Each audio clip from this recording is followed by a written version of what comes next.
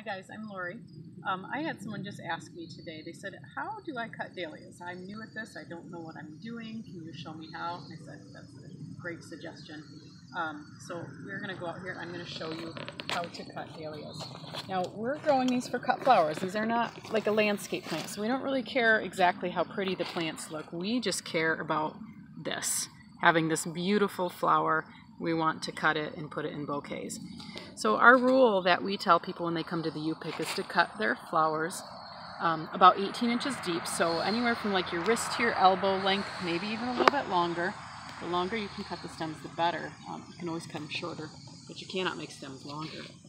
So if I were to be cutting this one here, I'm going to count down here to a leaf set. And I don't know if you guys can see this.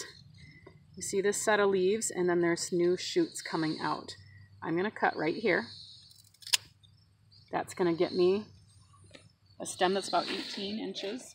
And then these ones that I left behind, I don't know if you can see that, those are going to grow and create new stems. So I'm cutting deep into the plant, longer than you would think, and then I get this nice, beautiful stem like this. And this I'm going to cut off. Anything that's going to go in your water, you're going to get rid of. Probably even get rid of this because it just gets tangled up in the other ones.